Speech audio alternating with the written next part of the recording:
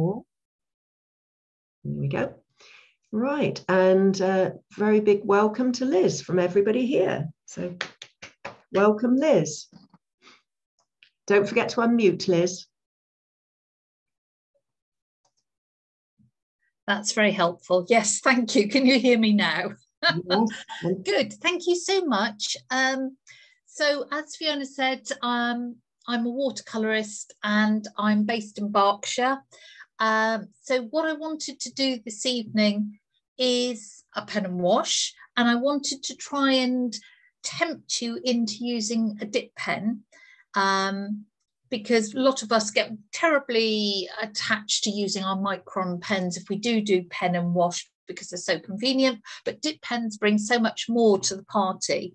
And I wanted to show you a homemade dip pen, but if you could spotlight my overhead camera, that would be brilliant. So these are my ingredients for the Kohler pen, but let me just show you. I'll just grab, whoops, a painting, which is rather large for my camera. But so this obviously owl that I've used with the Kohler pen, and why I love the Kohler pen is that you can get these amazingly broad, strong ink marks and also very, very fine lines, all from the one pen. So it's a really expressive way of working, and that's hopefully we're going to end up something like that today, except not an owl. I've got an eagle. So I'm just going to move this stuff out of the way and just say, I mean, if you have used dip pens, you've probably used the sort of pen and holder type thing. You may have come across glass dip pens, which are gorgeous. So those are the commercial ones. You may have used a typical sort of, I mean, this is bamboo, but a reed pen. But the Kohler pen started out really for calligraphy, and this is what it looks like. So, I mean, it's really not a thing of beauty at all, but the mark it makes is just fabulous. And I say it's so easy. All you need is a can. Doesn't have to be Kohler. It can be tonic from your gin. It can be lemonade, just a drinks can. You need something that's going to be the handle. I've got a bit of bamboo, but you could use an old paintbrush. You could use a chopstick. It really doesn't matter. You need some tape to stick it together. I've got some particularly attractive lime green gaffer tape there, but you could use masking tape, electrician's tape, as long as it's sticky. And a pair of scissors, maybe a sharp knife, and a little bit of sandpaper. So it's stuff that you should have round the house. I've got a cutting mat here, and the only thing I would say is that this is going to be sharp when you cut it. So a couple of plasters handy would be good. I'm hoping not to sever an artery tonight because that would be quite embarrassing. So you can make 8 of them out of one can. And as I say, if it takes 5–10 minutes, I'd be surprised. So all you do is cut the top and the bottom of the can. It does make a nasty noise. So I don't know whether Zoom will cancel this out. No. No, sorry. Well, I know, because in true Blue Peter fashion, I have got one I've prepared earlier, so I might save you that hideous noise. But you would cut the top and the bottom of the can, then cut sideways, and you'll end up with basically a flat piece of metal. And as I say, that's half a can, and each can will make 8. So you would then cut this, in this case, it's into 4 pieces, and it cuts so easily. Just go careful because it is super sharp. You've then got a flat piece of metal like that, and I've just indicated the sides, and you just need to cut a square out of each side. And if you're thinking, oh, I'll never remember this, there is a video on my YouTube channel with instructions. So if you don't remember but want to have a go, it's all there. So you've ended up with like a very fat capital T, and then you just need to bend it in half gently like that. Can you see? We stick it with our handy bits of tape, which I had prepared earlier, to our handle. Are you sure you weren't on Blue Peter, Liz? I don't think they'd have me. I swear far too much, but I'm on my best behaviour tonight. So you want to make sure that's really firm on there, because if it fell to pieces while you've got loads of ink on it, it would be upsetting. And then you can just sort of sharpen that fold. And then all we need to do is cut the shape of the nib. And let me just show you, it's basically that shape. So say ordinary scissors, it'll cut ever so easily. At the end here, you might need to cut each side separately just because it's a little bit awkward. So just be careful with those shards. And then if you want to, this is optional, you can just very gently smooth off any sharp edges, just with a bit of sandpaper. But that is optional. And there you go. And you might think, wow, that was, yeah, all so exciting. Why does she bother doing that? And let me just show you why. Let's hope this one works. I didn't smooth it off, but I think it'll be fine. Basically, the ink gets caught in this folded part, and just dip it in. This is Indian ink. Now, if I do on the side, you can see how broad that mark is. But if I start to angle it, you can see how thin and fine a mark I can achieve. So we can go from super broad to medium, finer, and then very fine, all with one nib. So it's a really interesting way of working, and it'll break up over the paper, you know, like that, because this is just a piece of watercolour paper. So it's great fun. But I mean, if you don't want to use one of those, then of course, and you've got some of these just ordinary nibs lying around at home, then you can use a variety of width of nibs. I'm sure you haven't got any that will go to sort of centimetre wide, but maybe a calligraphy nib, a round-handed nib or something like that. A few different ones you can, and you want to have a go at this eagle, you could always use those. But I just love the variety and the expressiveness that we get from this pen. And if you're doing relatively thin mark, it actually goes on for quite a long time before you have to dip again. If you do a thick mark, obviously it runs out a lot quicker. So that wasn't tricky, was it? Literally, say 5 minutes work. The ink I'm using today is just going to be very bog standard Indian ink. You do need to be careful with the inks you use. So I've got black drawing ink here and I've got Indian ink, and they are different. I just swatched those out and I hope you can see the difference. This is Indian ink, so it's really dense and opaque. And this is the drawing ink, which has got a far more bluey purple tinge to it. They're both waterproof once they're dry. And it's obviously important, if we're going to put washes of watercolour over the top, that they are waterproof, because otherwise we'll just end up with a hideous muddy mess, which again would be a tad upsetting. But drawing ink is not light fast.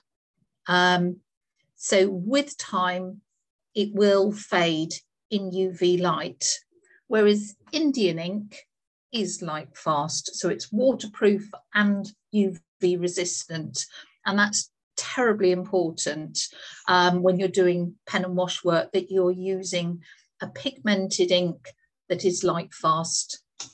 I mean, the joy of drawing ink is that you can draw into it with bleach, and you can bleach drawing ink, so that can give you some incredibly beautiful effects. But it would fade with time. So great for sketchbook work or for illustration work that's going to be reproduced. But if you're displaying, really make sure that you get something that's UV resistant. And I mean, the other lovely thing is that Indian ink is, you know, super cheap. Look at the size of that bottle, and I think it cost me, I don't know, £4 or £5, and that will go on an awfully long way. So I love Indian ink. I could drink it for breakfast, but I try and restrain myself. It's wonderful. So let me show you what I would like to work on today. I've printed it out. I found this image of this bald eagle. I was looking for something that might be a bit more native to your neck of the woods. I guess you get buzzards down your way and maybe red kites. Sparrowhawks. Pardon? Sparrowhawks. Oh, you get sparrowhawks. Yeah. Oh, that's good.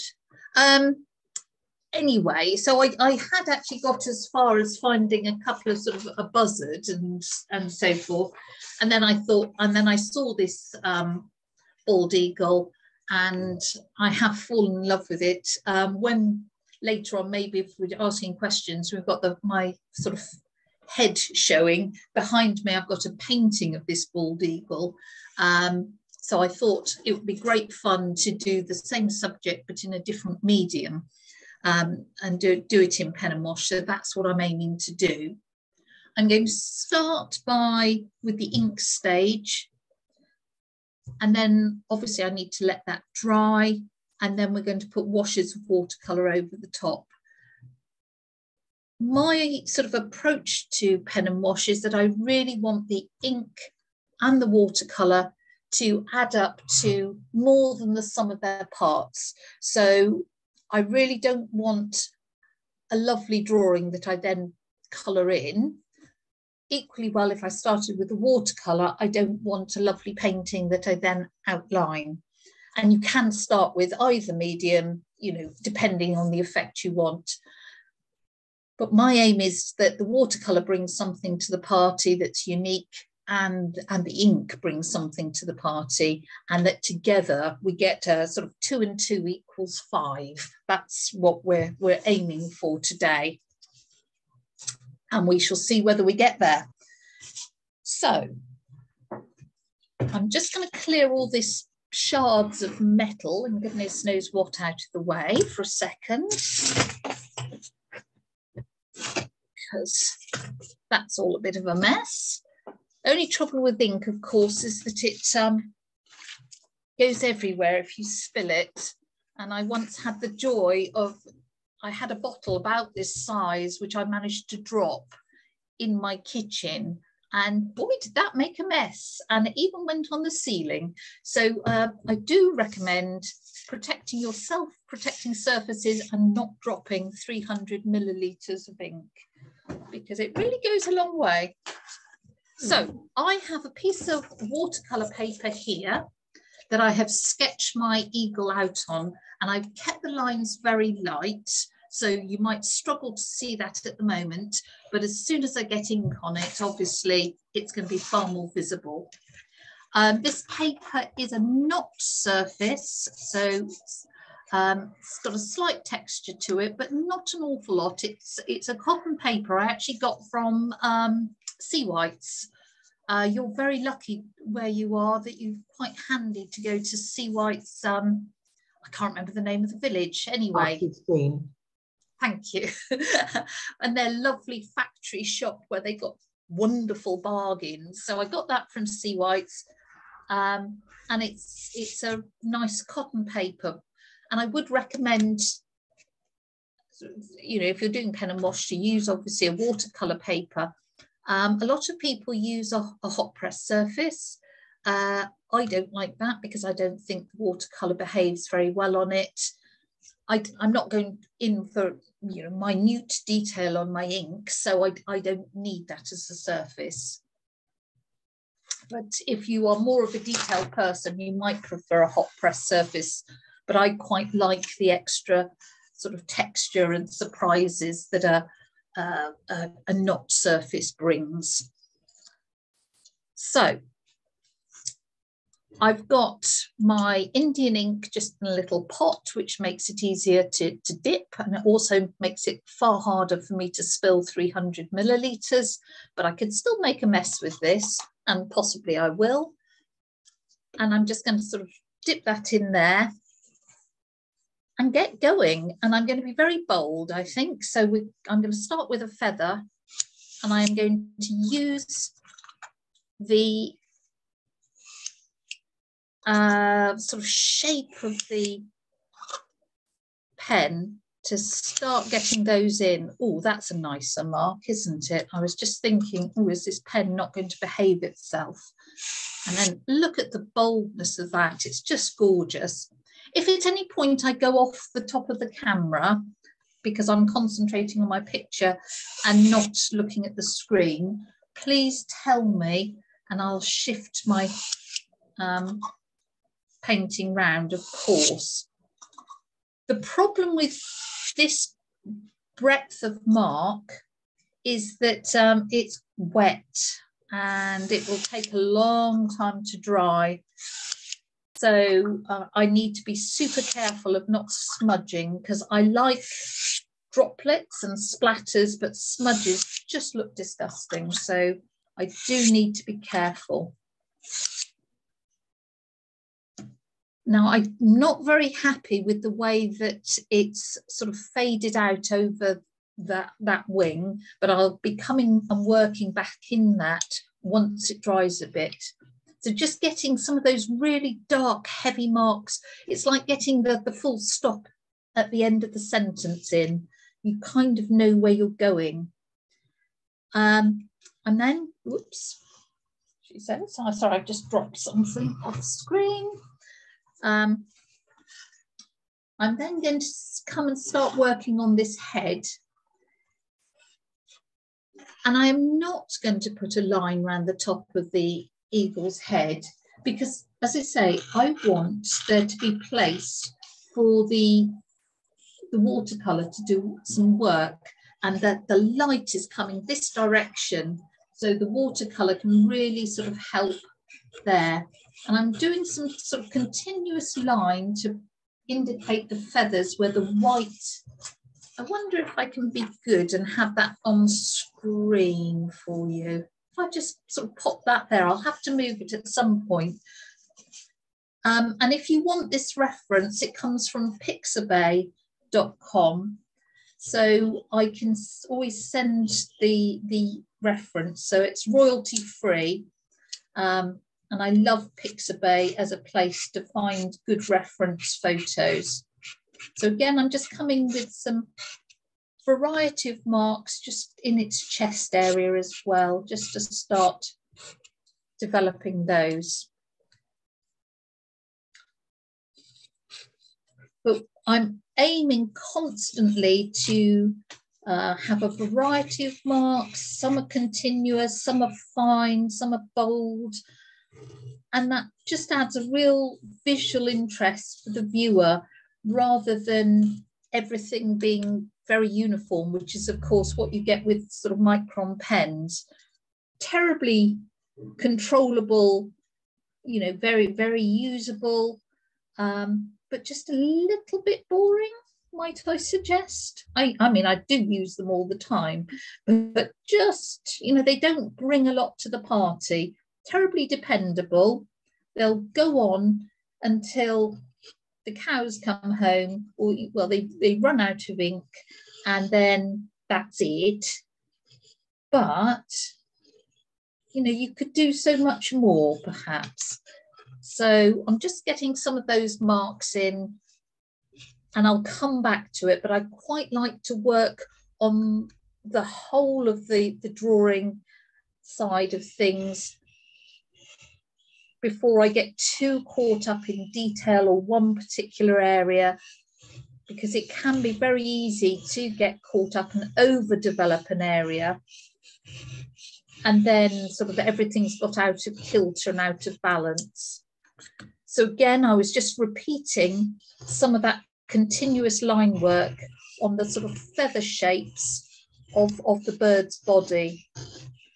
And if you don't like the sound of chalk scratching on a blackboard or something like that, I'm afraid this might be slightly torturous for you, and I do apologise. It can get all a bit scratchy, but I think the effects and it's worth that slight agony of the noise, and you just have to learn to sort of blank it out, I'm afraid. I just asked Jackie, did you put your hand up to ask a question?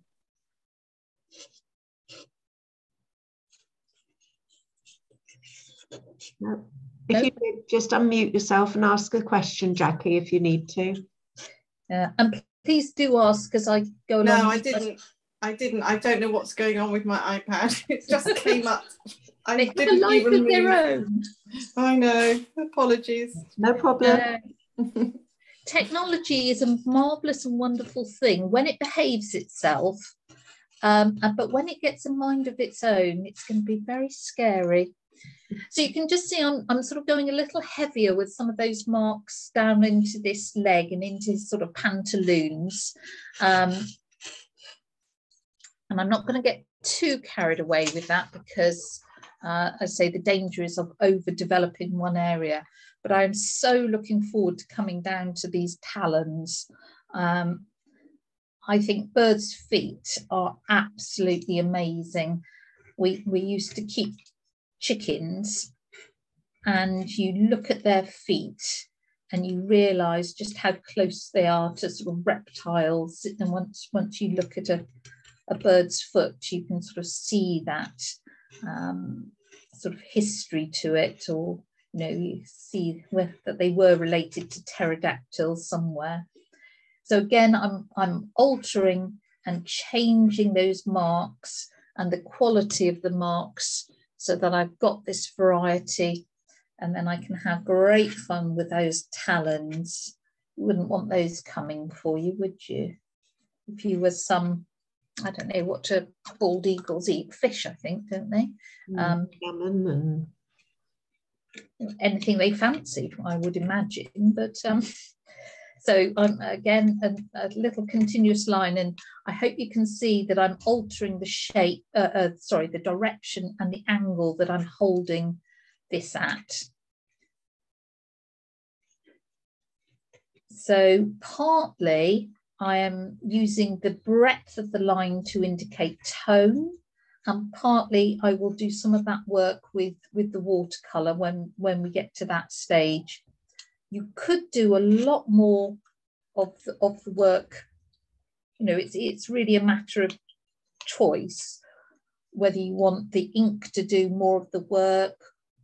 Sorry, I'm just looking at the length of this foot. That comes a bit further. So do you want the ink to do the work? Do you want the watercolour to do more of the work? And that's a real personal choice. I think in this, the ink is going to be doing loads of the work. So actually, by the time we get to the watercolour, it will be a case of the washes going on very quickly, if this goes to plan, which I'm certainly hoping it does. Always embarrassing if your painting doesn't go to plan in public, isn't it? We have a question, Liz. Christine's asking, does the sharp nib scratch the paper, and will this affect how the watercolour goes on in due course? No, it doesn't actually. I mean, it is a scratchy process, but it doesn't physically impact the paper. I'm holding it quite gently. I'm not gouging it in because this is so thin, because it is just a drinks can. Let me find a different one rather than destroying the one that, if I bend it like that, can you see, it's bent. So if you press too hard, you will bend and break the nib. And they don't last very long, but you've made 8 out of your drinks can, so you've got plenty. So you shouldn't press it too hard because you will just bend the nib and sort of break it. Once they're broken, bung them in your recycling and make another one. So no, I've never had problems with damaging the paper or with the watercolour then not behaving itself. But that's a good question. I hadn't really thought about that, but no, not at all. I don't know if you spotted that. I had a little splat here. So you will find that occasionally the nib will almost catch the paper and you might end up with a little splat of ink. I have no issue with that. I actually thoroughly enjoy a good splatter, but there are ways and means of disguising if you end up with splats in places, and I'm sure we'll be able to see that later. So a dip pen, say, brings a lot of character and interest, but it brings a lot less control than if you were using a micron pen. It's a muckier process, but you might end up with the happy accident, something you weren't expecting, or something that you have to control and work your way around a little problem it's presented you. But I don't think that's any bad thing. I think being ready to release some control for the joy that you might get is a good thing. Now, I am going dark here, even though it has a white tail. I'm going to use some of that just to create form, because I want to, basically. So you can see it's quite a fast process, and I'm going to come back because most of this is dry now. I need to be careful here, and if you are concerned about it smudging, a little bit of kitchen towel to rest your hand on to stop yourself smudging would be a good idea, because as I say, smudges are just plain ugly. Again, if we get smudges, we'll just have to deal with it. Oops, this pen's decided not to play ball now. That's better. Just off the top of the screen at the minute, Liz. Oh, I'm sorry. Thank you. Yeah, let me just move that down. That's lovely. There. Do apologise. It wasn't very exciting up there, so you didn't miss anything. But yes, thank you. So I've those nice big exclamation mark sort of marks that I did at the beginning. I want to work into and integrate and sort shapes out, but I am just watching what's going on down here. Perhaps I should pull my jumper up so I don't get ink everywhere. I might just want to start to work into those and get some detail as well. So these are we've got the flight feathers here, we've got the secondary feathers here. I'm just working into the sort of covers, because the wing is very, very structured and amazing to look at. So I'm not an ornithologist, and I don't want this to be this in no way is a zoological sort of study of this amazing bird, but I do want it to be plausible that if an ornithologist looked at it, they wouldn't be deeply offended by the lack of, I don't know, flight feathers or something. Or, you know, I don't want to make some hideous ornithological faux pas. But my aim is to interpret and to get the essence of this amazing bird, rather than to worry about the actual, you know, has it got 12 tail feathers or 11? I really don't care. It cares, I don't. So now I'm doing a little bit of disguising work here because I didn't like those smudgy marks. So I'm sort of using some of the lines to hopefully distract and disguise. And I think, you know, as an artist, you are a problem solver.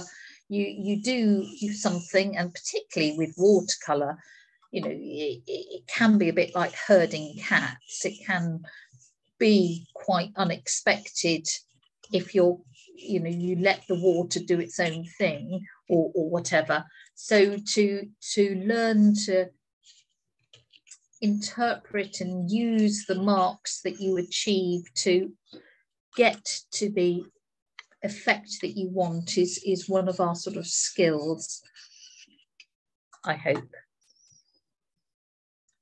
I'm just looking at the ends here. They're all very sort of square on, and not all of the feathers are. So some of them are a little bit more pointed. So again, just grabbing a little bit of detail at the end and altering those, I think, is a good idea. And then working into that wing, I'm going to bring that like that to sort of form the quill it down the center of some of these.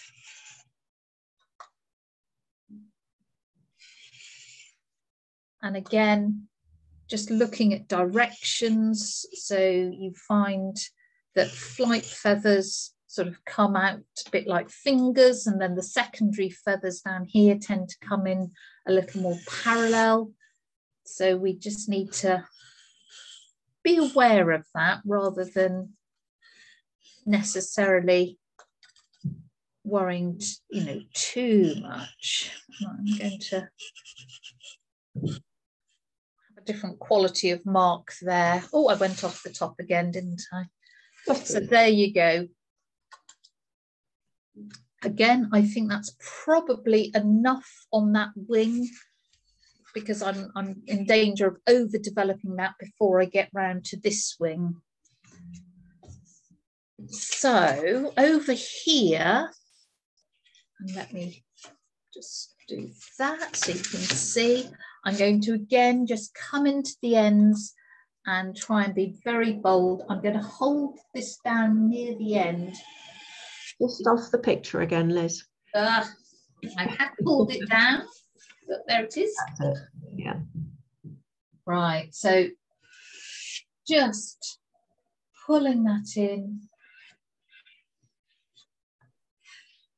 I'm getting a slightly different mark to the one we had before. So it's all, this is like a sampler of mark making. I'm going to try not to get as much smudginess on these ones, because so you learn as you go along and you think, not that happy with that mark, let's try something different, rather than doing the same thing. So here, again, quite a bold mark, but I'm going to try and indicate a feathery edge. And then I'm coming down here, just looking where we're going here. So the wing, ooh, and you see I've got a splot there, but I'm going to live with that. I'm not going to panic. And the great thing is that one drop like that will look like I've made a mistake. By the time I've put a few up here and a few down there, they will look entirely intentional.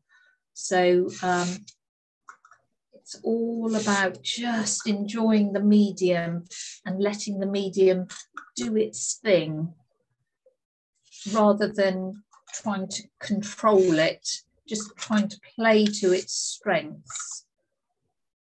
So again, I've got a lot of fluid on here. I need to be very careful. So rather than adding more, I'm going to come up to the cover feathers here and maybe work slightly more in that continuous line again. So I've got a nice contrast.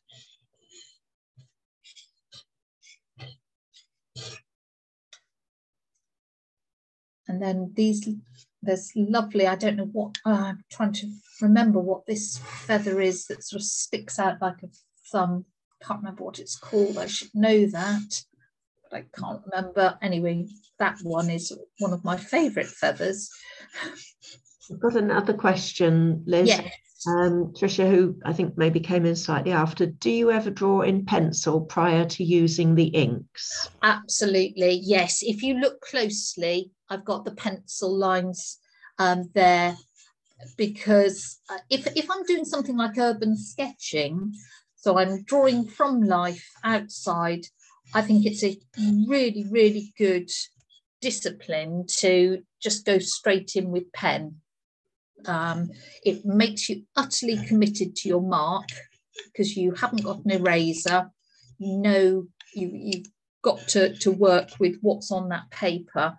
So say I was sketching ducks down at the lake or something as well, I quite often will just use a pen and go in and be really bold and saying committed. It makes you really look at what you're doing and thinking about your marks. But on something like this, if I didn't have some sort of guidelines, especially when you're doing a demonstration, we could end up with this eagle looking like a pterodactyl, and yes, that wouldn't be great, would it? So a little guideline just makes sure I get his proportions vaguely right, that he could potentially fly, because, you know, certainly doing a bird, you want him to look plausibly airborne. So I'm just coming round here. This pen is not behaving itself today. Ah, that's better. So these are not perfect instruments, you know, for goodness sakes, they are made out of your recycling. So it will misbehave on occasions and you will get those splats. But as I say, I think for the energy that it brings, it's well worth doing. Now, I'm just going to find that bit of kitchen towel and try and wick away a little of that moisture, because that is going to take forever to dry if I'm not careful. I have got a little smudge down here and I have another droplet there. So I'm just managing the amount of liquid on the surface. But I'm not unhappy with any of those, so it's fine. We can integrate those and make them part of the style of the piece. But I'm aware of how much is there, because I don't want you to be watching this dry at midnight. And I'm sure you don't want to be watching this dry at midnight either. So, well, we're on mute, so you wouldn't hear too much snoring. Yes, I'd just look up, I'd be like doodling away, happy, and I'd look up and there'd just be this blank screen of people slumped in chairs. It's like, anyway, I'm hoping that's not going to be the case. No. Good, thank you. Oh dear. So, and again, just varying some of those marks. I was feeling that these were becoming a little repetitive. I don't want them to look like piano keys. So again, varying those marks and scratching away. Need to be careful I don't go over his wonderful beak. So I will leave some of that area a little less resolved, and we'll come back to that, because the joy of doing pen and wash work is, of course, you can put the ink on, let it dry, put watercolour on, let it dry, come back, add more ink, add more watercolour, so that it's always best to stop far too soon rather than too late, because you can add more so easily. But what you can't do, and I'm just going to swap pens because that one is starting to annoy me. Let's see if this one is going to behave itself better. Yes, what you can't do is take it off. You know, once, oh, that's better. Look, this one's behaving itself. Once the ink is on the surface, tough. There, you know, we don't have any option of erasing it. So this is not for the faint-hearted, but in the end, it is only a piece of paper, isn't it? I mean, it's not like you've done this on some gessoed panel that's taken you sort of 13 layers of preparation. you know, worst comes to the worst, we turn it over, we start again, or we put it in the recycling bin. So I think a little spirit of adventure and boldness is no bad thing. Well, that's what I say anyway. So what I'm doing here is just sorting out again some of the shapes of the ends of these feathers so that they're not too square, and trying to sort out a little of this sort of smudgy mark that I got earlier that I'm not overly fond of. So I don't think it's so bad that I'm at the despair stage. Now these smudges down here that I did, despite all my protestations, I did manage to smudge, some of which I think can be slightly disguised by a few lines, and some of which I'm going to have to do something else with, but that's fine.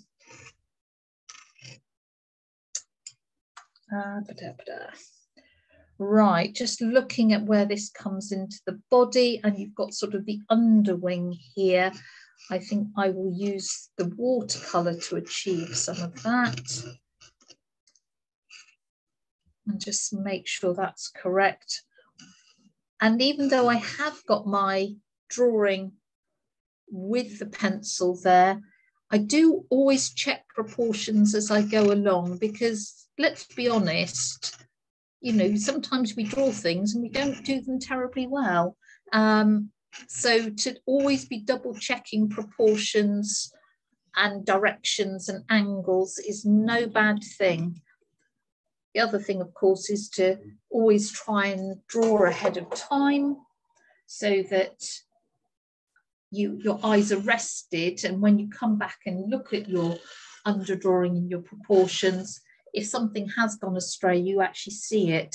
The danger is we see what we kind of think. You know, I look at this and I see what I meant to draw rather than what I actually did draw. Let's just come down a little.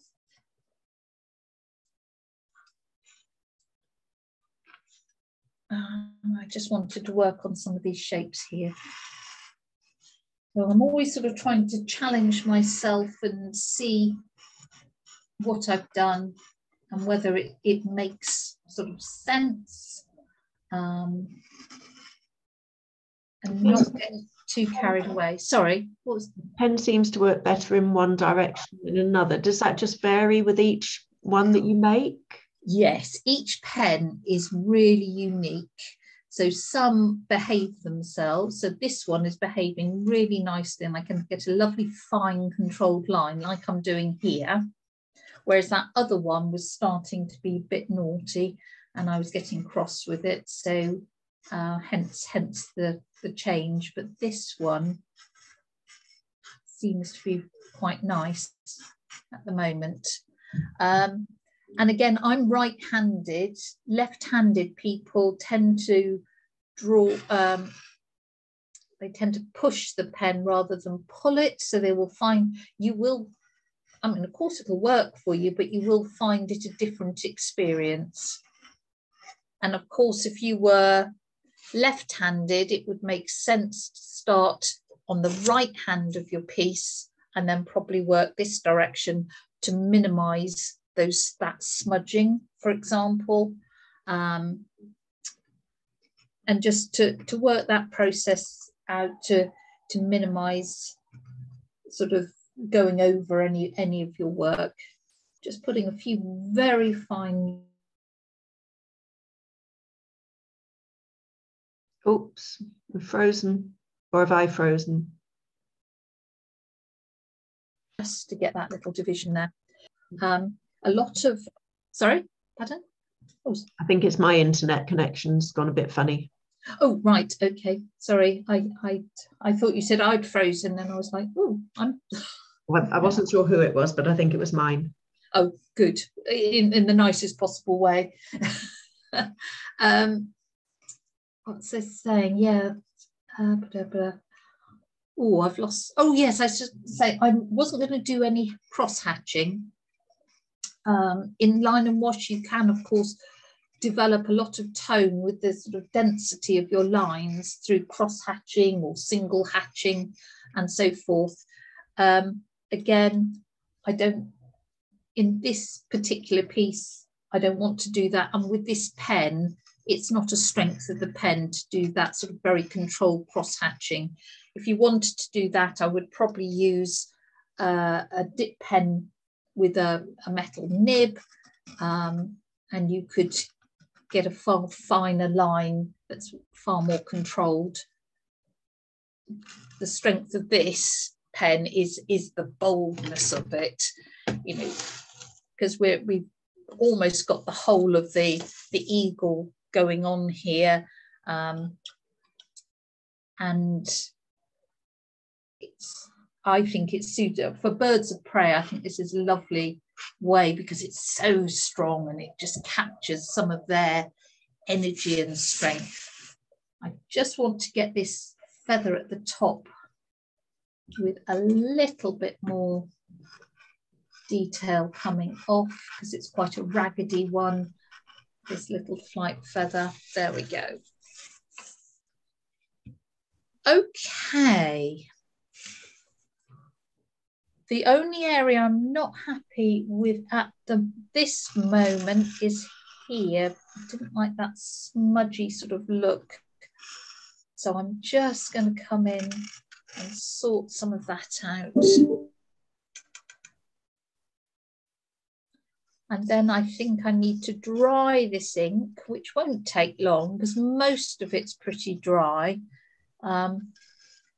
And then we can think about watercolour. I am wondering, because it's 8:20 now, and you said that you usually took a break halfway, we could break. I could get the ink dry, so you don't have to listen to my hairdryer, because that's obviously not the most thrilling noise in the world. And then we could come back and get some watercolour on. Does that sound like a plan? Yeah, that sounds good. So if everybody wants to take, what, 10 minutes, Liz? Is that okay? Yes, I think so. So, and I promise I won't fiddle or do anything terribly exciting while you're not watching. I'm just... So if we aim to have everyone back about past, and if you want to unmute yourselves and have a chat in the meantime, please do, while Liz gets her ink dry. Okay, and I will mute myself so that you don't need to listen to the hairdryer. But before I go, are there any other questions of this sort of how we've got to this stage so far? Do unmute yourselves to ask if you want to. No? No, that's good. Okay. Either you're all stunned into silence or I've explained it. I don't know. Okay, that's lovely. Right. Okay, we'll see you in a few minutes. Yes, indeedy. Okay. So everybody unmute if they'd like to and have a chat. Normal coffee break stuff.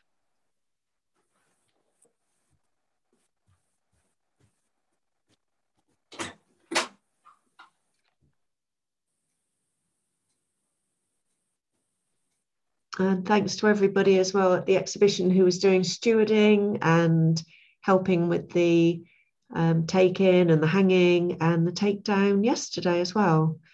We had some really good teamwork and it just went really smoothly and was done, I think, pretty quickly, which was lovely. So thanks everybody for that. And anybody's got anything they want to have a chat about, please go ahead. You're not normally this quiet in the coffee break. Come on.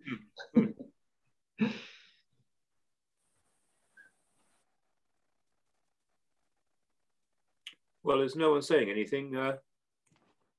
We were talking about, Liz just talked about the connection of birds and pterodactyls and things like that. In fact, of course, birds did evolve from reptiles, but they are believed now to have evolved from therapsid dinosaurs. In other words, dinosaurs of the same vintage, of the same ilk as, believe it or not, Tyrannosaurus. Okay, I'm back. So when you actually see a blackbird hopping around the lawn, it's upright in exactly the same way, and its ancestors were upright as well, as indeed Tyrannosaurus and its ancestors were upright. And so they evolved from those upright hopping or walking dinosaurs, which then managed to get the ability to fly. And it's thought that many of the smaller dinosaurs had wings, or at least had feathers, in order to keep them warm. So they evolved the warm-bloodedness before they became actually active flyers. So it's a very kind of ongoing area, because there are some fantastic fossils coming out of China, as well as the original Archaeopteryx from Bavaria, which showed the very first dinosaur come bird in action, as it were, or at least in somewhat frozen action after 150 million years or so. Wow, brilliant. Well, I'm pretty relieved not to look out of my window and see a T-Rex on the lawn, but happy with the blackbird. Well, indeed. However, at Dorking Group of Artists Committee meetings. Mm. I won't say anything further. Good. Really? Stop right there. Just wondering if she was still listening. Yes, I am listening, Nick. I can hear everything you're saying.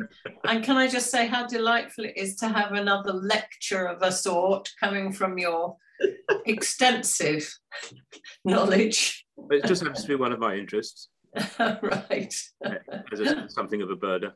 Go on, Jane. I'm intrigued now about the committee meetings. Yeah, so am I. I don't think it was the same committee meeting I was at. No, absolutely not. Only joking. Can I just say, Fiona, I thought the exhibition was hung beautifully. Oh, thank you, Jane. I thought it looked really good. It all kind of hung together. It all looked very good on the walls. As I say, it was teamwork. We had a really good little team doing it, and I said my thanks to all of them. And yeah, I think I was pleased with it. I thought it looked very good. They did an excellent job. So yeah, it looked appreciably better than in past years. I just thought it had upped the ante a bit, which was wonderful. Lovely, thank you. I think it helped a little bit as well. We had 103 on the wall this year, whereas we often have 120, 130. So obviously with those extra, it does mean having to get them a little bit closer. And I think having that bit of space was actually quite nice for the paintings. It gives them a little bit of breathing space, Indeed, so. yeah, indeed. But thank you. So we had a lot of people that came around looking, said, they may not have bought anything, but they did say that they really enjoyed it and it was a lovely exhibition. So everybody should be very proud of their work and their contribution to it. Thank you. So yeah, good. Definitely. So I guess somebody else has been in there today hanging their paintings. One lot out, the next lot in, the next day. We should just wait for next year and have the excitement all over again. Do you usually go to Denby's? Yes. Yeah. It's a lovely space, wasn't it? Yeah, it's very nice. Yes, we're normally, well, I don't remember since I've been with North Weald, which is not as long as a lot of people I know, but I don't think I've known an exhibition of North Weald anywhere other than Denby's. Now if Ruth or Alan, Alan's disappeared for a minute, but do you know if it was held anywhere else before, Ruth? Yeah, so we used to have an exhibition in the Samaritans Hall in Reigate. No, you do, because you have to get up a sort of narrow passage between two buildings. It wasn't terribly accessible. It wasn't very well supported. But there's nowhere in Reigate really you can put on an exhibition. It used to be in the town hall, Ruth, used to be Town Hall where the cafe is now, on the top store. That's before my time, Hilary. I remember it well, but the stairs were always a bit of a bind for people because it's to get up there. But it was always very successful there. And then Reigate decided they wanted a lot of work done to the hall, to the room up there, so they had to move. When they went to the Samaritans and then to Denby's. Yeah. So were you a member of Reigate Society of Artists then, Hilary? No, I was a member of the North Weald. North Weald had their exhibition there. Yeah. There's always North Weald there. But it's a shame when Reigate decided then the Town Hall needed a lot of work done to the top there, and so they shut it. And then there's a cafe. I don't know if it's used as a cafe still. Yeah, that's where the Rotary had their exhibition in that top room of the old Town Hall, but you can only have it because it's a cafe, you can only really have it for a weekend. And space is quite limited as well. It was completely empty, you see, before. It wasn't before the cafe was there. But it wanted so much work done to it, then it became a cafe. So this is the trouble, is the exhibition space is rather limited around here, except for Denby's, really. Yeah, it's a shame, really, that there are so few spaces around. But anyway, grateful for Denby's. Sussex artists, we normally have exhibition in Horsham at the hall there, and that needs a lot of work, and it's also in the process of being sold to the British Legion, and we're hoping that they will allow us to use that again. So anyone in Sussex, do enter the exhibition. Contact me if you need information. I know most of you are in Surrey, but we've been looking around just to check out, for plan B and plan C, if the drill hall isn't available, where else we can go. And it's so difficult finding anywhere that's suitable, that's big enough, that's available. Schools are sometimes an option because that exhibition tends to be in August, when the children are on holiday, but then they let the halls out to people, in the evenings on a regular booking. So that means it's not available for the exhibition. So it's a challenge finding places for exhibitions, as you say, very difficult, which is why Denby's is booked up, fairly solid, 2-3 more years ahead. Yeah. And expensive, but everywhere is expensive these days, to be honest, so that's no different, really. So we're waiting for Alan, who's not at his chair at the moment, but we got most other people back. Let's have a look through the gallery. I'm back.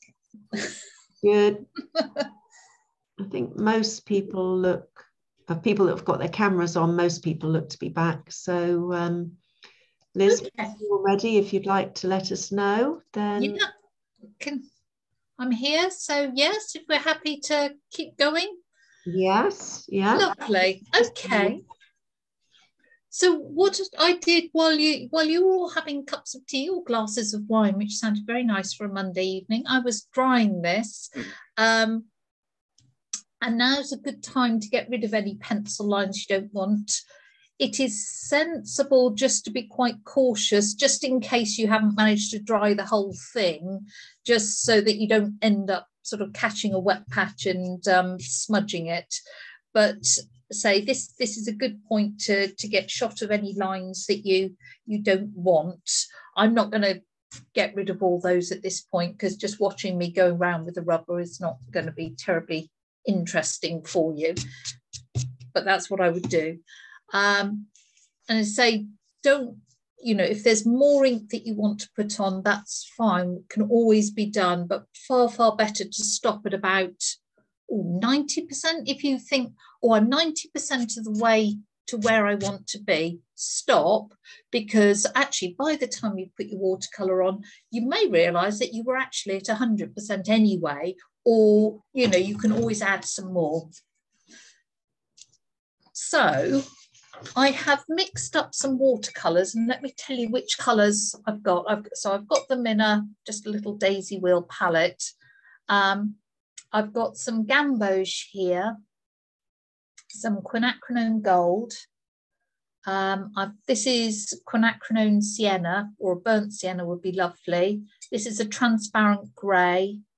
That's a phthalo blue, and that's a cobalt blue deep. I've just started to mix up a sort of dark browny mush in the middle. I personally really like using a daisy wheel palette because it forces you to plan your colours. The danger of using a paint box with 24 colours in, or 48, even worse, is that you decide to use every single colour in your work and it becomes this orgy of colour. But if you actually plan your colours with, say, well, your maximum, 7, 8 colours, you've still got an infinite variety of mixtures available within that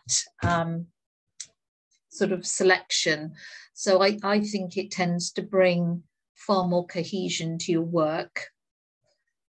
I like tube colours because you can mix up lovely big creamy washes very quickly, but of course, if you're working on a smaller scale or you're outside, then pans are the way to go. Off screen, I've got a couple of pots of water. I've got a piece of kitchen towel, and as we all know, the secret with watercolour is to control the water rather than control the paint. So I'm going to start on this wonderful beak, and I'm using a bit of the gamboge there.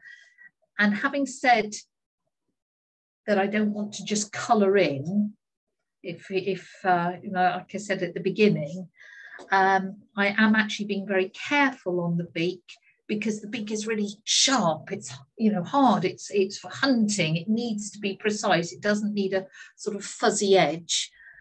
But I'm going to take that colour back to where the eye is, and take the colour back into, I know this is a white head, but when you're painting a white subject in watercolour, you need, well, in anything, forget just watercolour, you're looking for, is it a creamy white? Is it a yellowy white? Is it a pinky white? Is it a bluey white? What sort of white is it? Where's the whitest white, which of course is on the top of the head here, where, what colours are in the shadow areas? How can I achieve a white subject on white paper with no white paint?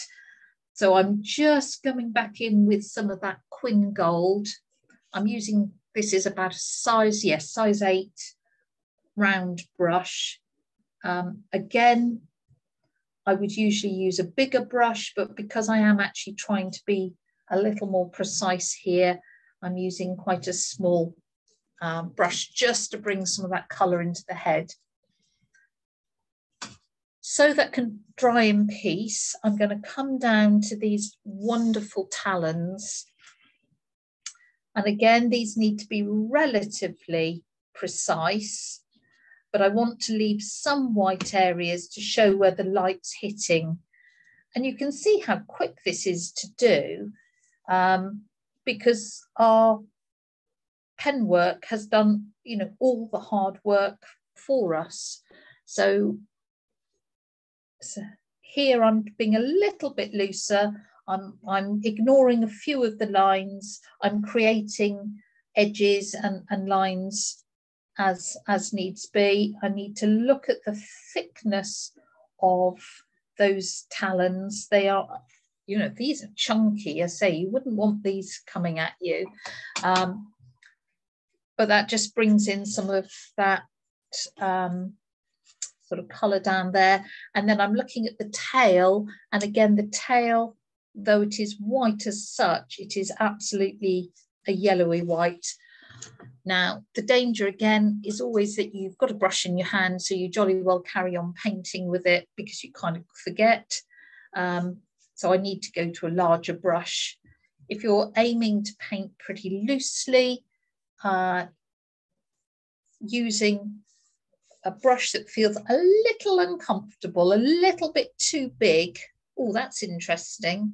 My ink was obviously still a little bit wet there, so I've got a little bit of ink moving, but actually I quite like that, how that sort of mixes into the watercolour, but I just need to be careful.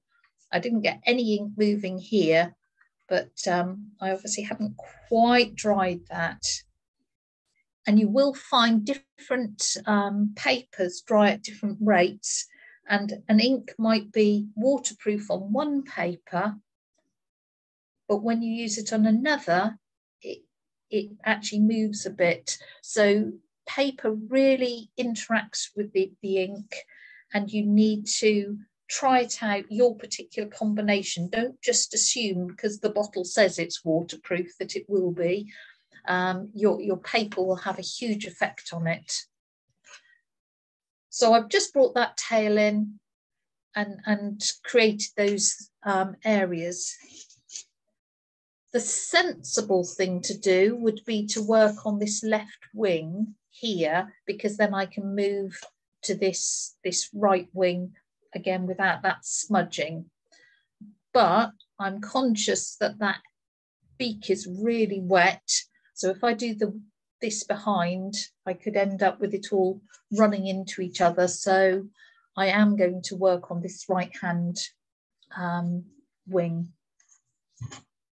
Before I printed this out, I did really enhance the colours. I mean, I could see from the photo that, yes, this is a brown, blacky brown bird with a white head and a white tail, yellow feet.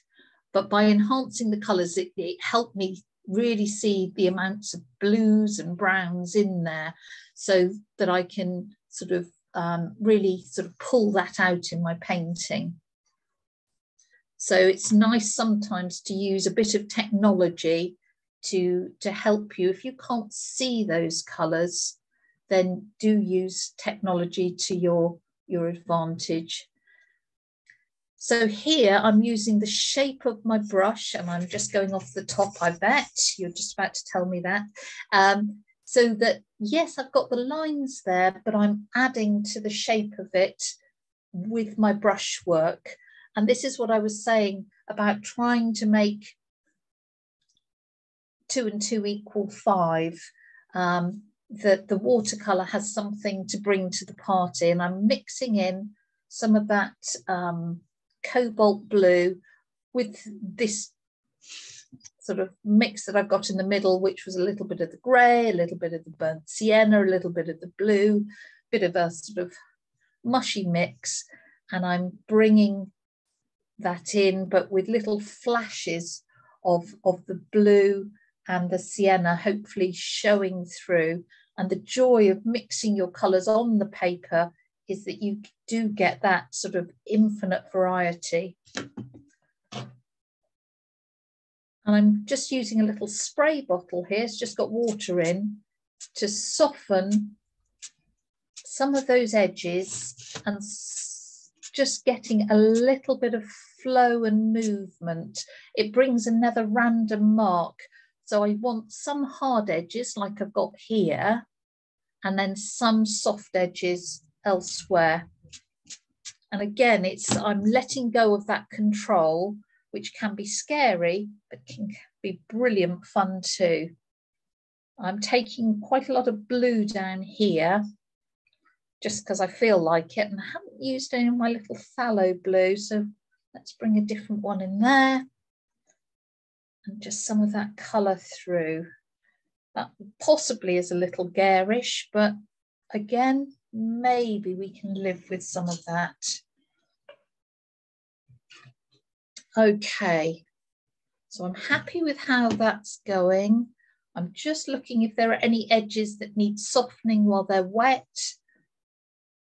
Quite like it being lighter in the middle, so we've got the feeling of the light hitting that wing. I might just soften that a little bit more and let some of that colour, can you see it's just going off for a little wander on its own. And I just love watercolour because it gives you these little marks and wanders if you let the water do its thing and you relinquish that control. So I think I need to come down to this body now. again, I've got that mix, and I'm going to use my larger brush and just get some feathery marks through that body. So that's a round brush that you're using, Liz? It is just a round brush. That's about a size 16. I mean, it's actually a quill brush, but equivalent. So it comes to a really decent point. Again, let me just put that against my really nice point, but it's got a really good holding capacity. It's just Jackson's quill, but nice brush. So puts up with quite a lot of abuse, which is good. In a way that, you know, a sable just wouldn't. So I've mixed in a little bit of yellow blue, which is mixing nicely through and just coming down. We need, like, so again, I'm just bearing those marks. The legs themselves are not overly interesting, let's be honest. We're not paying a huge amount of attention to them, so I'm not going to draw attention to them. You know, we're terribly interested in the talons on the ends, because those are fascinating, but the actual sort of legs themselves aren't that interesting. So again, just not paying that much attention in terms of detail. I'm putting a little yellow just on the front of the legs because the light is sort of hitting them, and I think that's quite fun. And I'm going to just sort of pull that across, but leaving some little flashes of white, because always the white of the paper does bring the watercolour to life. Whoops, and that pen is going for a roll. And I'd just like to soften off the back of the legs. So I'm again using my little spray bottle just to soften off some of that. So I'm taking the watercolour outside of some of the lines, inside some of the lines where I think it will enhance that. And your surface there, Liz, is that completely flat rather than at an angle? It is at the moment. Usually I would paint at a slight angle, but just for film wise, as you sort of saw, I have enough issues with technology without having to sort out angles and things. So if I were painting just in the studio, I would have my work at a slight angle, because that just helps you predict what the water's going to do. You know it will flow downhill, whereas when it's flat like this, it was kind of flowing uphill almost when I came off the top of the wing, you know, and it is pooling in a few places. So that would just be helped if I was at an angle, but I thought usually when you're sort of working with an overhead thing, it's better not to. Just looking at the top of this wing, I really like the pattern that's going on here, and I like that it's light here. So I'm going to, while it's just damp, carefully come round and emphasize, I think, some of that shape, and just capture the light on the corner of that wing. Sorry, it's not a corner, but you know what I mean by. And then maybe put in a little bit of that blue just behind. So often when you're painting loosely, people kind of assume that you are just sort of slapping the paint on, but you want to contrast areas of control with the areas that you have loosened your control. I'm going back in and dropping in some of that Quin Gold into the body to mix on the surface, and I'm rather liking how that is mixing in. I think that's fine.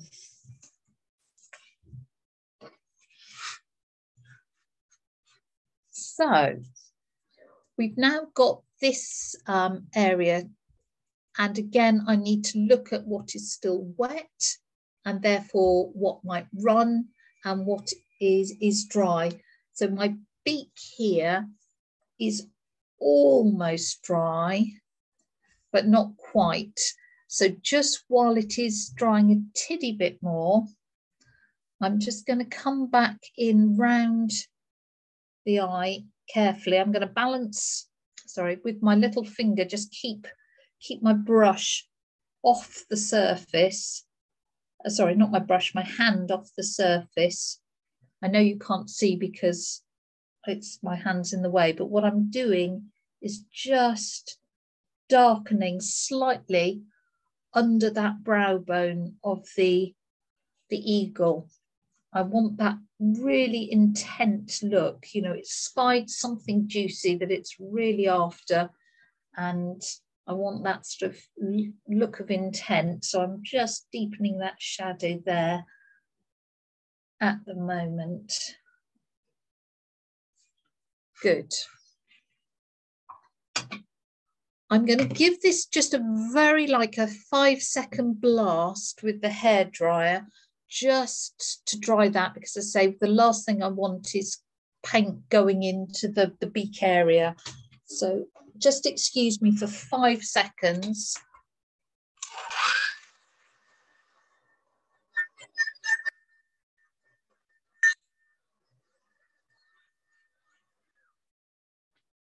There you go. See, that wasn't too bad, I hope.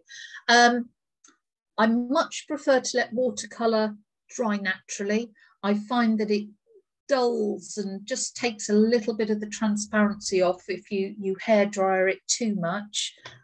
But equally well, there are times when you've just got to for managing your workload and what the paint is doing.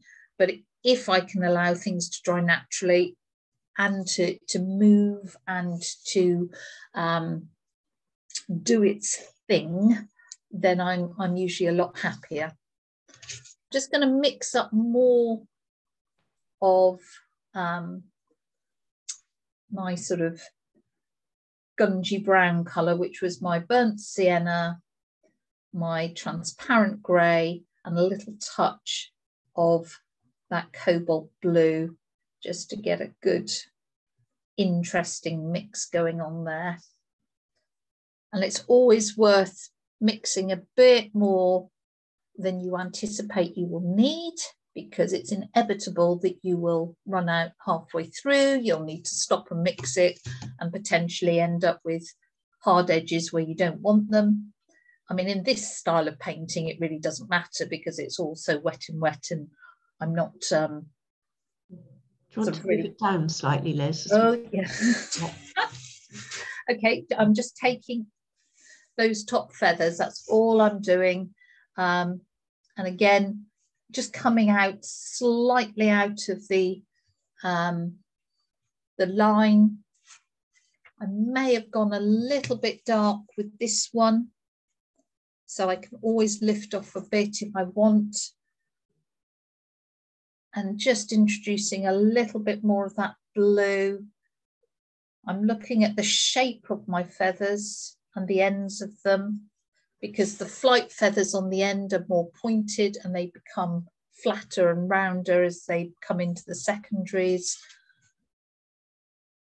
So as said, you know, this isn't meant to be an ornithological study, but I do want it to be plausible. I did hear, sorry, I overheard someone chatting and say that they're a bit of a birder. So someone here probably knows an awful lot more than I, and possibly is rolling their eyes at the moment. I hope not, but they can tell me what this feather here is called, perhaps. It's something like an avula feather. I can't remember. It's something like that.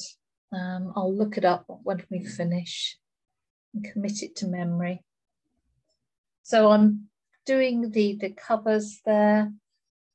But this wing is further away. So I want more, pardon? Sorry, I was just saying, I'm certainly not rolling up the eyes. It's absolutely fantastic. Thank you, Berda. That's very kind. I say, you know, when you're trying to get the sort of the essence of the bird rather than the detail, you do want it to look like it could fly. So I'm spraying with water here in the hope that some of this colour will go for a little bit of a wander. Now, it's not quite doing what I'm hoping, so I need to encourage it. But I wanted it to walk a little bit further up here. Watercolour can be like herding cats. Now, I'm coming round the top of the head, and this is important to get right, because that is a really crisp edge, and the wing behind is what defines that white head that's catching the light. So we need to make sure that is right. And of course, we see everything by contrast. So the head will look whiter if it is darker behind. So it's worth getting that really dark behind to really throw that head forward. I'm still using my big brush because it's got that lovely point on it. And, you know, you can get a lot of detail going on without resorting to a size 000 brush. Small brushes give us the illusion of control, but they can make our work really tight and overly controlled.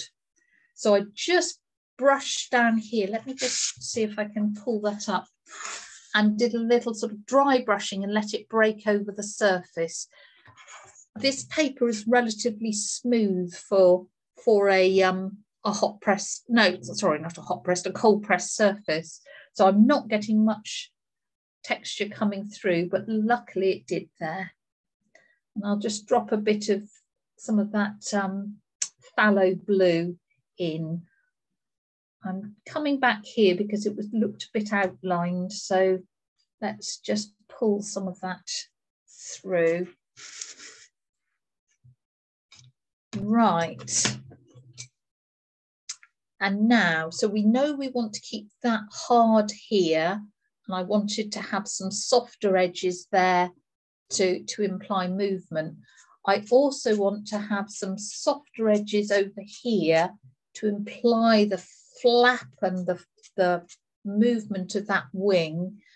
So I've sprayed, and again, I hope you can see, if I've just moved that over, that we've got just some little wafts of colour coming off, which is what I wanted. So, and I want a little to go that direction. It's just a way of implying a bit of movement, because though this bird is coming in to grab something, it's about to stall almost. I do want that sort of sense of momentum. So I've got soft edges here, I've got some softer edges up there. And again, I think maybe down here, just at the bottom of this wing, I may have left it a little bit too late. So I'll use a clean brush just to sort of tickle it, and just to get some of that colour to go for a little walk. I think that will do there. Right. So you saw how quick that was. I mean, how long has that taken? We came back, so that's taken what, I don't know, 20, 25 minutes maybe to get sort of the colour on, because the paint had done so much of that hard work, which was great. Not the paint, sorry, the ink. Gosh, it's the evening, and that's my words are going. What I would like to do is get this dry, because now I'm looking at it and this is the point of where we want to balance things. And I would say, right, where does this need more detail?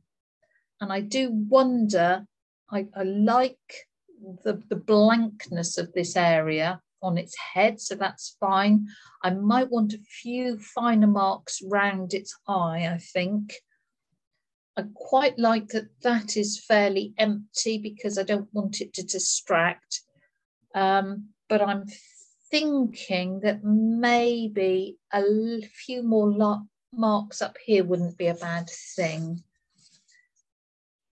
And maybe again, just a little bit round this end of the tail is probably what I'd want to do. So you're always looking for balance, and you're thinking, right, what's worked, what bit do I like and what bit don't I like, and if I don't like it, how can I disguise it? I'm going to pull off a little bit of this colour. It feels a little heavy through the body, so just with a bit of tissue, and that involves or introduces a little bit of texture, which I like.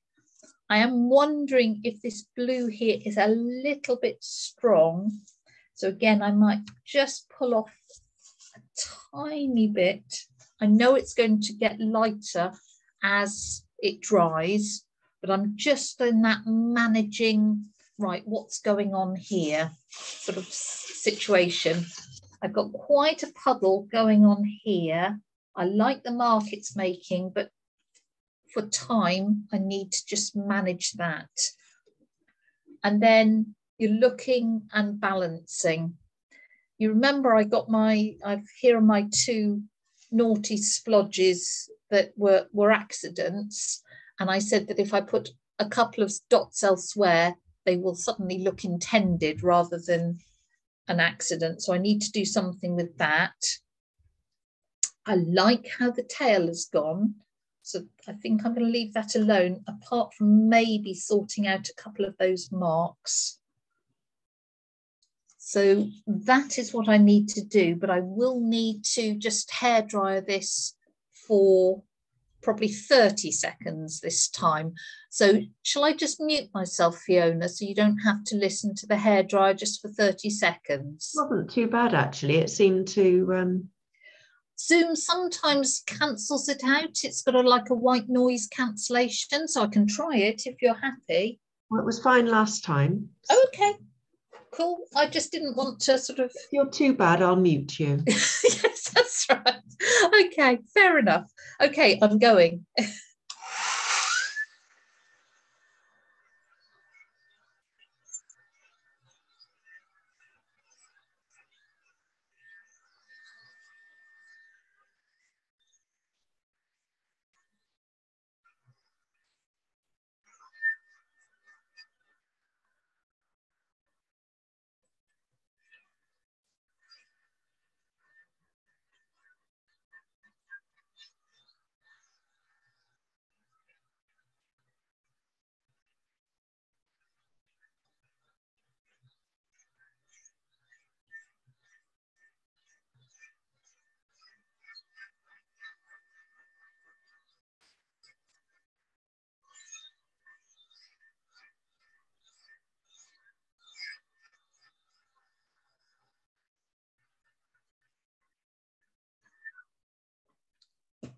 Right.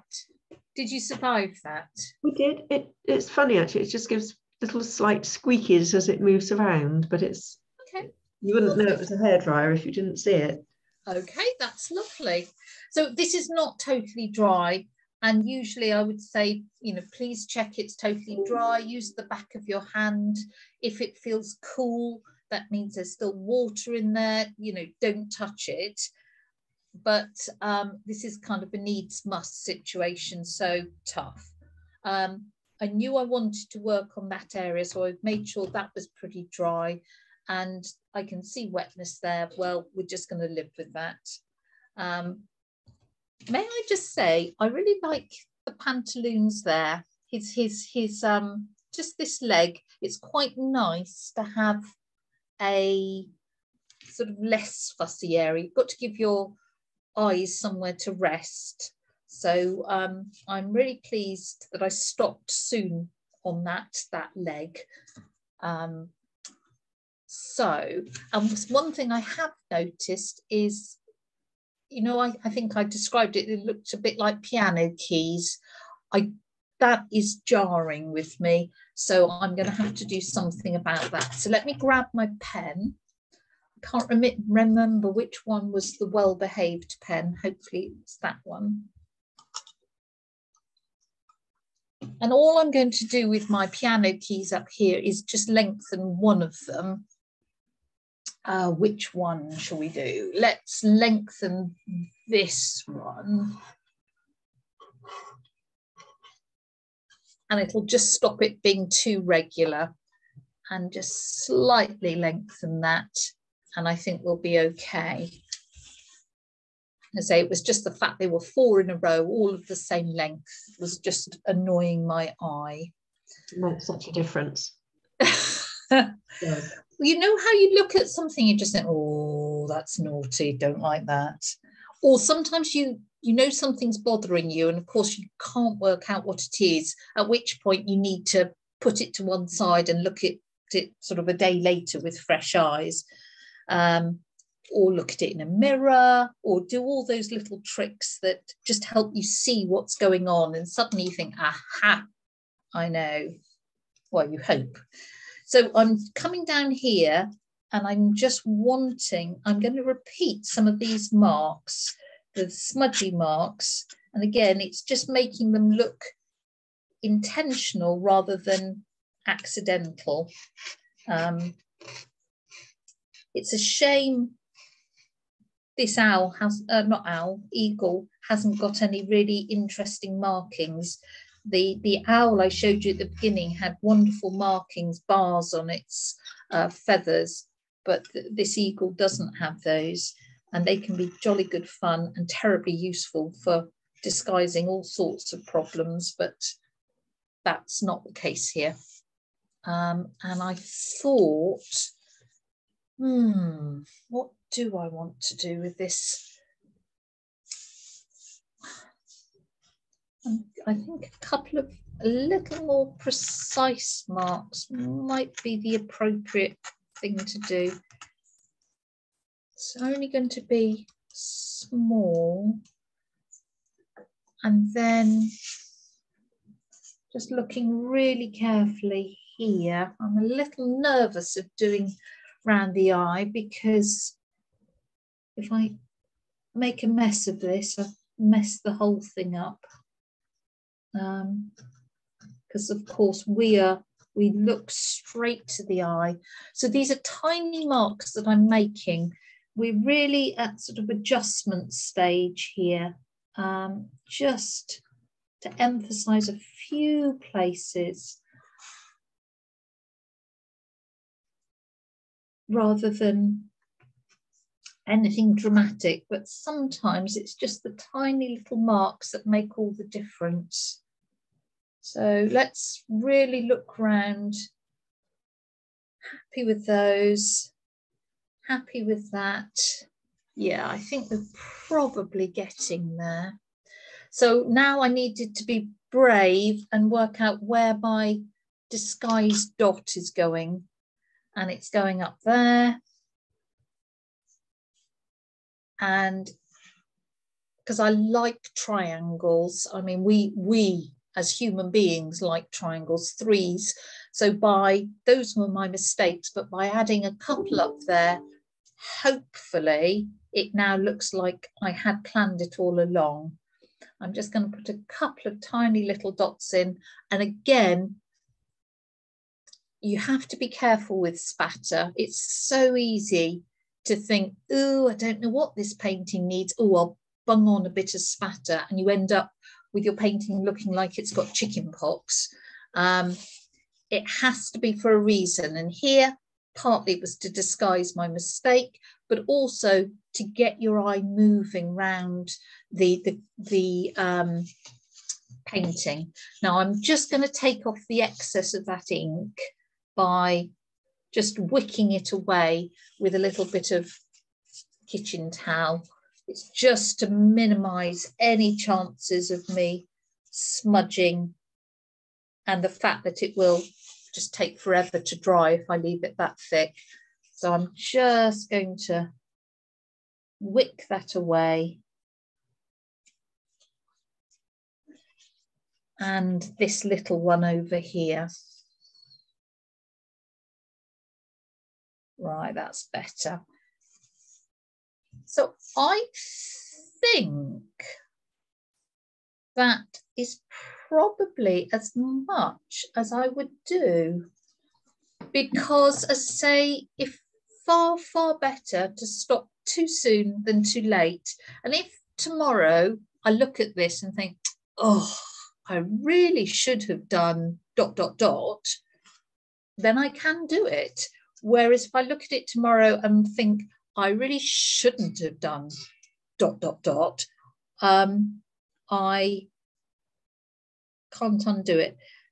I am just making this rounder, this dot down here. It was a funny shape and I wasn't happy, so I've just made it rounder. And I say these things when I'm teaching. I say, oh, you know, don't fiddle, put your brush down, put your pen down, stop too soon rather than too late. And of course, I'm as bad as everyone else, because you sit here and you think, oh, I could just do, and I could do that.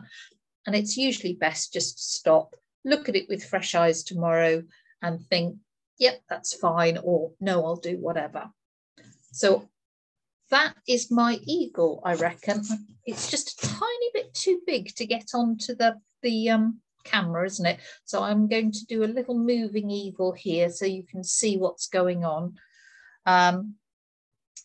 Oh, do you know, I've just noticed I've only got 3 talons on this foot and on that. Oh no, I have got the other talon, and it should have 4 talons. The other toe is behind. So see, this is the sort of thing you do notice, but we can sort that out. Gosh, we'd hate to have this poor eagle having lost a talon. There.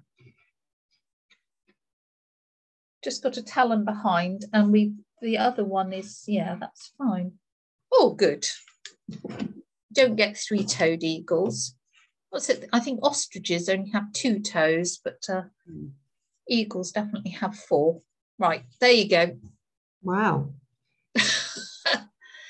So has anyone got any questions? Well, do unmute yourselves to ask some questions. I love those feathers on his left wing, the one on the right, and how you've just got the ink, and then the watercolor makes the rest of the feather and just works so really well. It's lovely. So sorry, let me not monopolize the chat. Come on, ask some questions. Yeah. Can you adopt the same approach to any birds? Do you do garden birds in the same sort of way as you tackle an eagle, which is a slightly sort of larger and chunkier beast? Well, yes. I mean, with the Kohler pen, I have done other birds. I just find because of its strength, it's particularly lovely with birds of prey. But I've certainly used it for things like puffins, and I probably wouldn't use it. Actually, no, I've done sparrows, so yes, I have. I just particularly like it to say for birds of prey. I also really love using the Kohler pen for sort of urban sketching and for buildings. They all end up a little wonkier than they might be in real life, but it's a really nice pen for that, and even portraits. So it is flexible.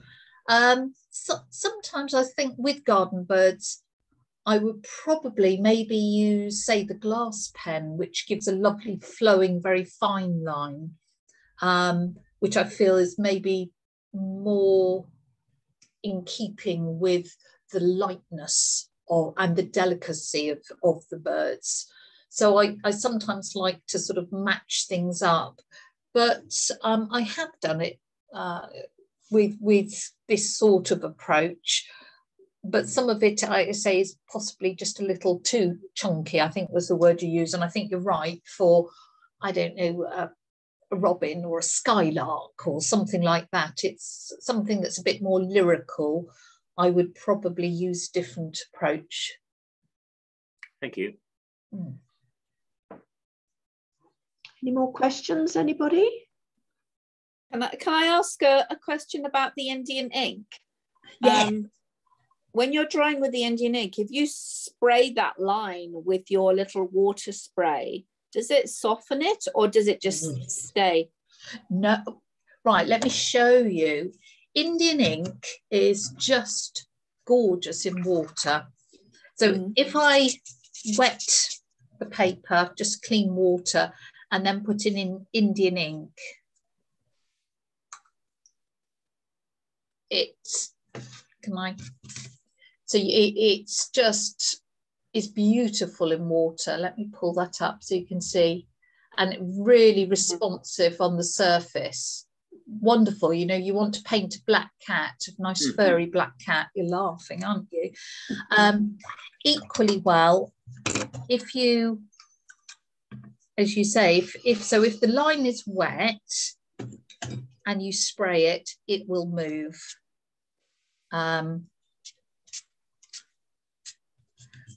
Which may or may not, of course, be what you want, but it can be really lovely.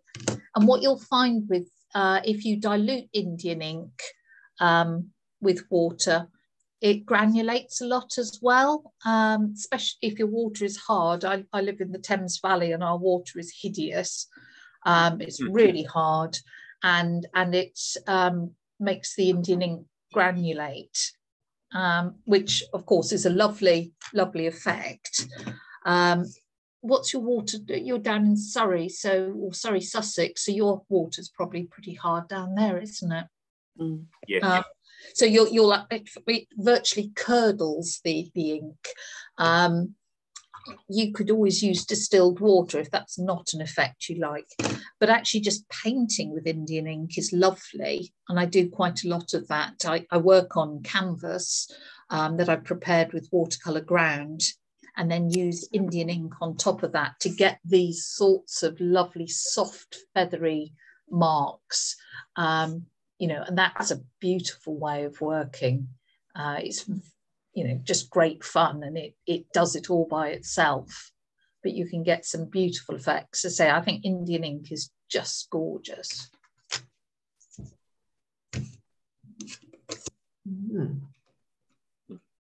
Could you show us that bottle again? Where'd you get your Indian ink? I mean, this, I'm just making sure the lid's on.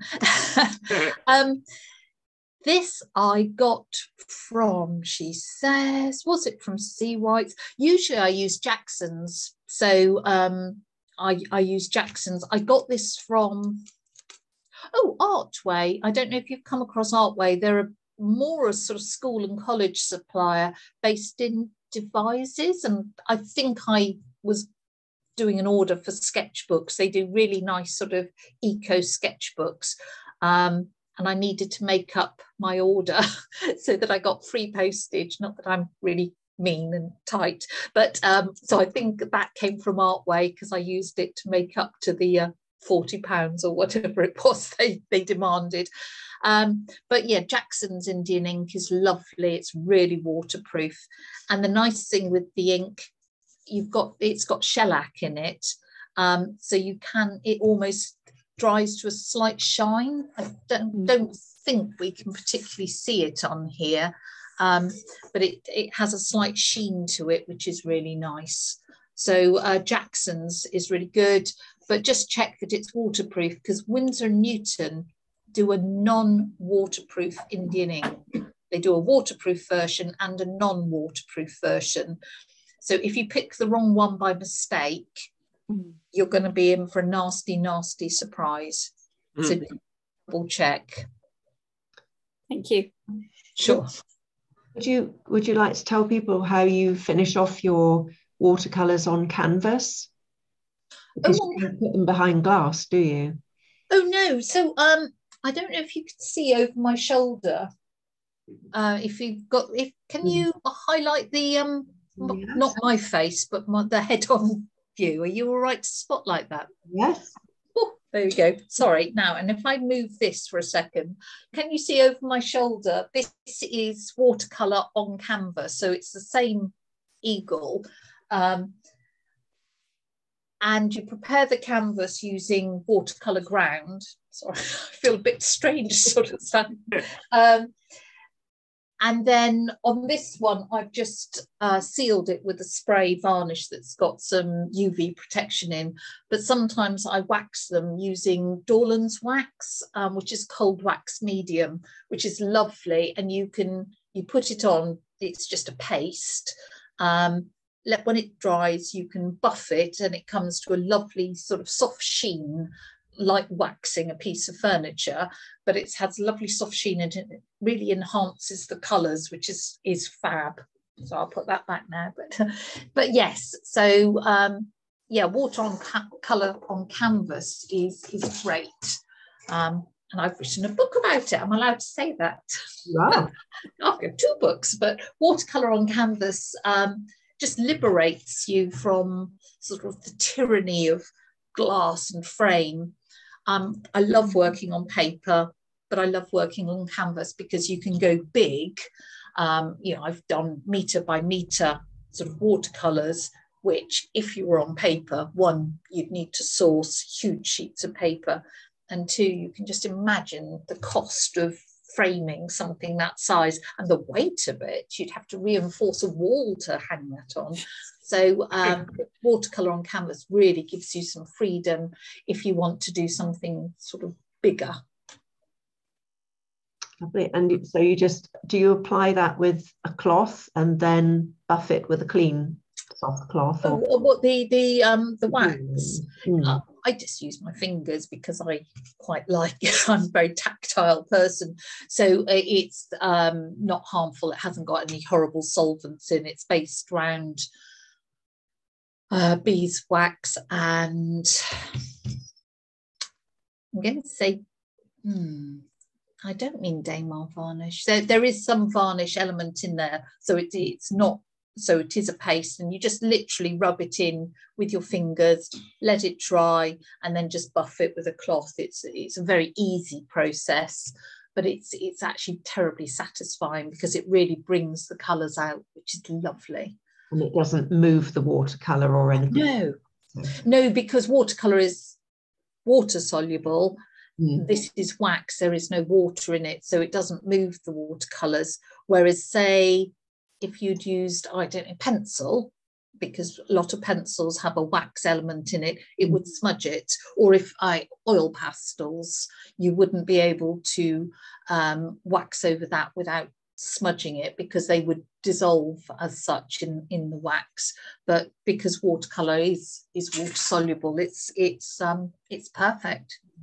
So I think, do some people use it over acrylics and oils as well, just as a finish? I don't know. Certainly you could over oils it's used. I'm not sure with acrylics. You could, but I'm not sure what the point would be, because it buffs up to that beautiful sheen, and of course you've got to shine with acrylics anyway, and you don't need that protection in the same way. So I'm not sure. I think you could, but I don't know why you would. Right. If that makes sense. Sorry, what was the name of that wax again? Dorland's, Dorlands. It's an American product. You can again get it from places like Jackson's. You can get it online. It's lovely because it doesn't have an odor. It doesn't, do anything hideous to your hands or your lungs, which is always good news. So it's a really nice finish. You can use it on watercolours on paper, because sometimes I will mount a watercolour that I've done on paper. I will mount it onto a cradle board, a wooden cradle board, and then wax it to protect it. And again, that's another way of getting away from having to have glass and a mount, because I just sometimes find that glass interferes. It gets between you and the image, and sometimes, particularly because I like sort of natural subjects, you want them to feel like they're coming out at you, not trapped behind glass. So that's possible, and you can just wax onto the paper, and it preserves it, it seals it. so that if I accidentally spilled a cup of coffee on, or splashed something up on the wall, it would be fine, and just protects it, and protects it obviously against moisture in the atmosphere and pollutants and all those sorts of things. So Dorland's is lovely, really nice product. Oh, Annette's asked, do you use pens on your canvas? Right, I do. Canvas is really tough on pens. So if you used, she says, typical micron type pen on canvas, you'll find that the nib wears very quickly. I wouldn't use a Kohler pen on the canvas because you've got the texture of the canvas and it would just keep catching. It would just, you wouldn't get the flow of it. I have used glass pens on canvas and they're not great. So I do tend to use micron pens on canvas and just know that they're going to wear out. But, given that a pen like this is probably, I don't know, £1, I can live with the fact that it's going to ruin the nib. I use lots of ink on canvas and then spray it and paint with it and move it. And then probably just use some of these to bring in that tiny little bit of detail that you want. Wow. Yeah. Oh, thank you. Any more questions from anybody else before we... No? Could you send a photograph of your picture, please? The finished picture or the reference picture? The finished one, please. Oh, yes, of course. You could send both if you like. Yes, yeah, well, yeah, no problem. Right, I'll wait till it's morning and I can take a picture in the light. We'll put it in our newsletter. Oh, lovely. Yeah, okay. Yeah, cool. Thank you very much.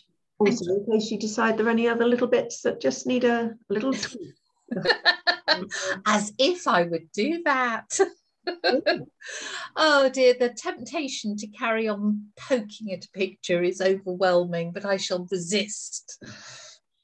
Well, thank you so much, Liz. I hope everybody else has enjoyed this as much as I have. It's been fascinating to see how you work. I mean, I've been able to see some of your work in person before, which is lovely, but to actually see it being created is just fascinating. I'm not a watercolorist, but it makes me want to have a go now. I want to have a play with it. So thank you so much for that. And can we all just say thank you very much to Liz? Thank you very much.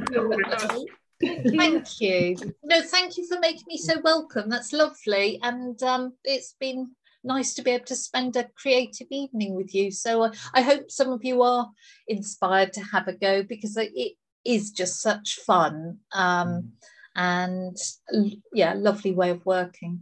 Lovely. Well, thank you so much. Thank you very much. Thank you very much. Bye-bye. Thank you. Lovely. Thank you. Bye. Bye-bye. Bye. Before you go, happy Christmas, happy New Year to everybody. Oh, Okay. Bye-bye. Bye. the first one. Bye. Bye.